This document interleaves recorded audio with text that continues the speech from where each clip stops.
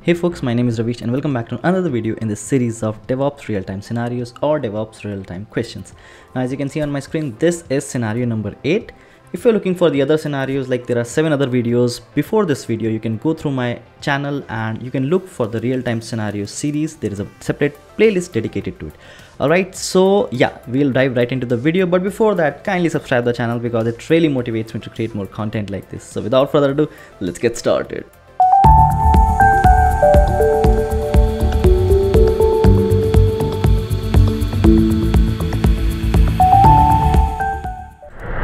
Okay, so let us talk about the problem statement. All right, so let me select the proper color. Perfect. Let's talk about the problem statement. So the problem statement is problem statement. Also, if you want to move this forward, you can watch it in the speed of 1.25x or 1.5x, whatever is necessary for you. All right, so the problem statement is, now consider a scenario in which you are into an organization. All right, and you are experiencing bugs, outages and slowness in the production system. So I hope you already have an idea what exactly is a dev system, what exactly is a state system, and what exactly is a production system. So if you're not aware about this, dev system is something in which the developers test their code, build and test their code. Stage is something which is kind of a pre-production system, which is almost a copy of production system. We test in stage environment and then we move to production environment. So production environment, it is what we released to the users. So these users are someone who will use the production environment, and this is something very critical and we take really seriously in our DevOps world or in our software world. All right, so I hope now you know the production system. So now consider you have a production system and there can be multiple servers in that. So it can range from one server to multiple servers, to 100 or 2000. It doesn't matter. So I'll draw a system over here and we have, I'll just draw 2-3 systems more. And there are multiple systems. Okay, and the problem statement says that this user who is accessing the application provided by your organization is experiencing a few scenarios. The first scenario is bugs. The second scenario is outages. The third scenario is slowness. I'll explain you one by one what exactly it means. Slowness means when you click on a feature, so you're trying to click on a feature, right? And it is not responding properly. So the ideal time to click on that is like click and responding is like 1 second. And if it's not happening, it's happening in 3 seconds. Generally, when you have low internet speed issues, right? You click on something and the browser goes on and on and on, something like this, and then it keeps on buffering. That is basically slowness. Okay, so slowness means slowness of application. When you're trying to use a feature of an application, it is not working properly. So that's slowness. The second thing is outages. Outages means that you are going, consider it's a web application and you're going on your browser and you are going on the address bar, typing www.something.com. Okay. When you do it, it keeps on buffering and at the end it says it's not available. It can throw any error, it's not available. So that's an outage. So outages can be responsible for many things.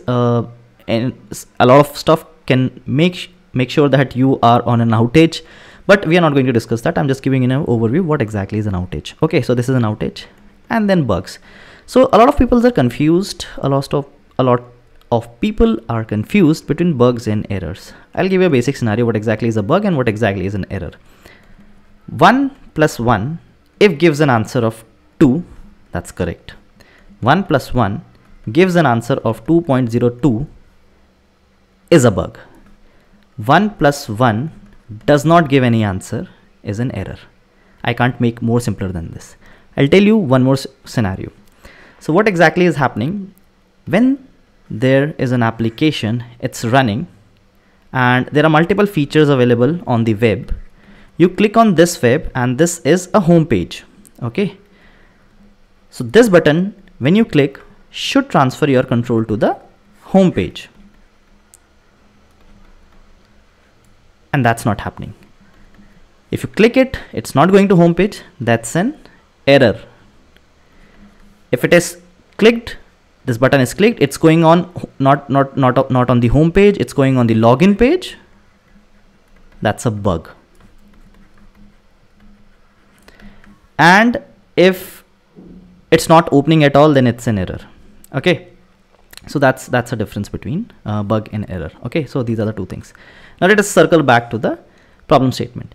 So we are using a production system, and they are facing some bugs, outages, and slowness. Now let us talk about the other part in it. Let me select another color. Okay, now people ask like, why is it happening? So the next question could be, why is it happening? Okay, so when your interviewer asks you like, I can tell you the reason why is it happening. One reason could be that the developers are using this production environment for new feature development. So they are building some new feature, and they are testing on production. That's one reason. That's one of the worst practice. Basically, you cannot test any feature on production. Okay, so this is the one reason that is happening. The other reason is happening, and the testing team. So we have QA, the testers. They're testing their scenarios, the smoke test, the regression test, all types of tests on the production environment, which will obviously make it slow. Okay, so this is your production environment. This is your production environment. They're doing it. It's again a very bad practice. Now the other one is the basically testing part is completed. This part is completed, and configuration. Okay, so there are DevOps, and they are doing configuration. Whatever the configuration they want to test, everything is changing on getting tested on production system. That's again a very bad practice, and because of this is facing a very slowness issues, the bugs, everything. Okay, so this is again a bad practice, but this is the problem statement that this is happening. Now as a DevOps or an SRE or a DevOps manager or someone who is sane in the IT world, what will you do? So what will you do? So this is the problem statement, and this is the question. So I hope you have understood the scenario. If you're not, just go back a bit in this video and understand. This is the scenario. I'll give you 1 minute to understand this. I'll just pause the video over here, prepare your solution, take out a pen and paper, write down everything that whatever you understood from this video, and then give me a solution. All right, pause this video right over here, and while you pause, just like the video, because I am getting a lot of views but I'm not getting a number of likes. So kindly do that, because that really would support me. All right, okay, so I hope that you folks have written the solution, and green color is for solution. So let's talk about the solution. So as a DevOps or as a DevOps manager, what will you propose? You will do is you will create a lot of environments. You will create a separate dev environment. You will create a separate stage environment. You will create a separate QA environment, and no particular order. I mean, dev comes first, then QA, then stage, but I'm just explaining you this way. And if you're getting confused, let's just delete that, and I'll get this as QA or UAT. UAT means user acceptance testing, or this would be stage or a pre-prod, something like that. Okay, perfect. Now the solution is create a development environment for writing code. So if there is a developer involved, so this is a developer, I'll write dev, tell him to write him or her or them, tell them to whatever code they are writing, create a separate CI/CD for dev environment. Now there can be a debate on what type of CI/CD we can have. We can have build once, deploy many, or build it, deploy it, build and deploy kind of. That's a question for another video. But right now, have a separate CI/CD for dev environment. This is the very basic thing. This would be your dev. Okay. Now there would be a tester. You have already created a UAT or a QA environment for all type of testing. Do it over here. Your QA activities, your smoke testing, your regression testing, or your load testing. Load testing is one of those things that can make your environment really slow. So load testing is one thing that you should be taking care. And depending on the type of testing, depending on the type of loads, you can create a number of environments, but they would fall under the category of QA. Similarly with dev. Okay, so this is something. Now create a separate CI/CD process for this. make a user account or a user group that people who are getting access, the devs who are getting access to the dev environment should be limited to dev environment. They should not touch the QA environment. People who are having access to the QA environment should not have access to the production environment or to the stage environment or to the dev environment. This is something that you need to know.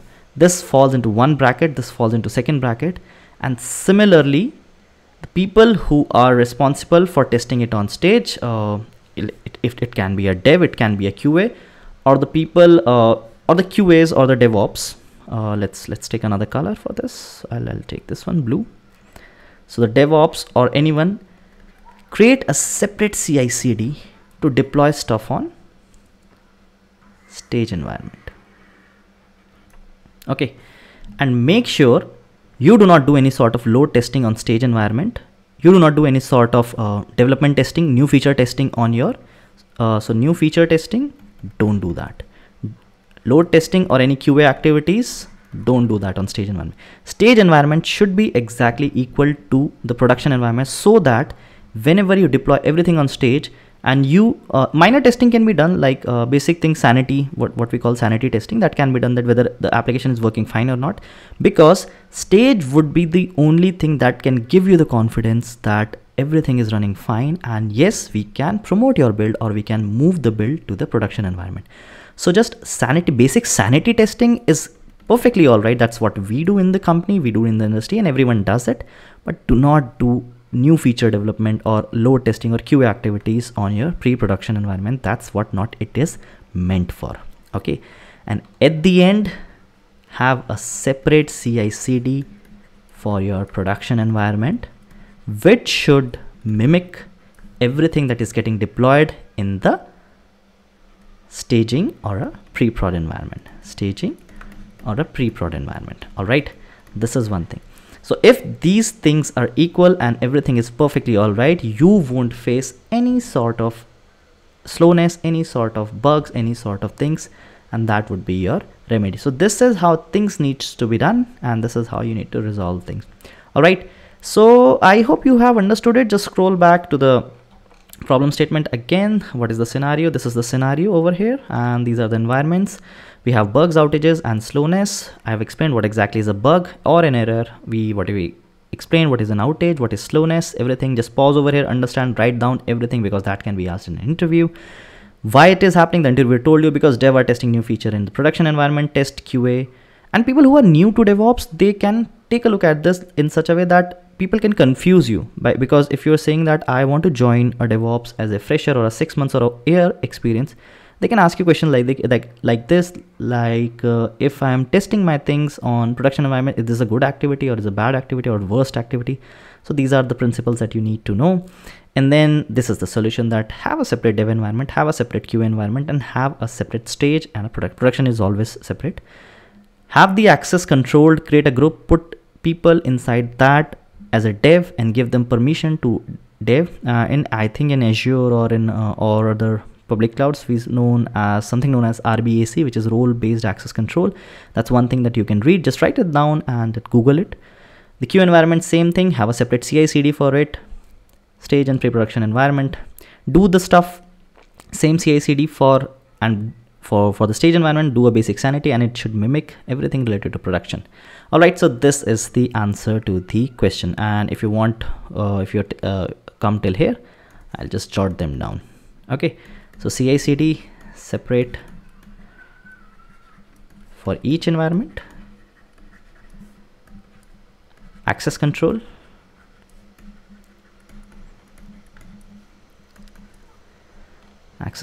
and separate infra for each process. Okay, and that's about this video. If you have anything, feel free to comment below. If you have any point that can improve this, feel free to write them below, and I will always check the comments. I will always answer them. And yeah, that's about it, folks. If you need anything, feel free to comment below and we will address that. So thanks guys, and I'll see you very, very soon in the next video.